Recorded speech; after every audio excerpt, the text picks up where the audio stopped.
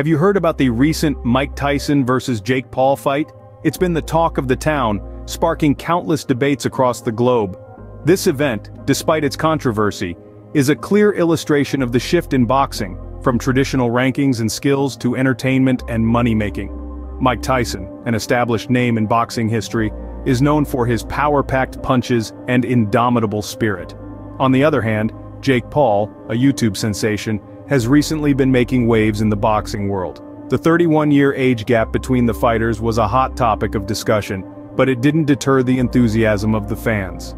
Jake Paul's reputation in the boxing world has been on the rise, with him knocking out opponents left and right.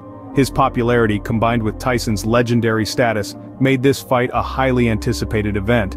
Despite the unconventional pairing, the event attracted significant viewership and pay-per-view buys. But it wasn't just about the spectacle.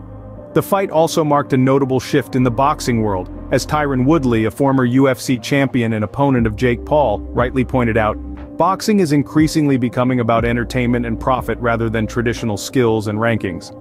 This trend, while controversial, has undeniably led to heightened interest in the sport, with established boxers now facing off against social media celebrities.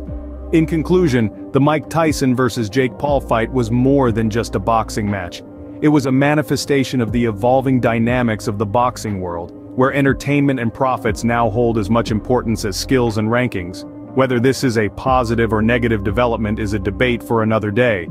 For now, all eyes remain on the boxing ring, eagerly waiting for the next big event.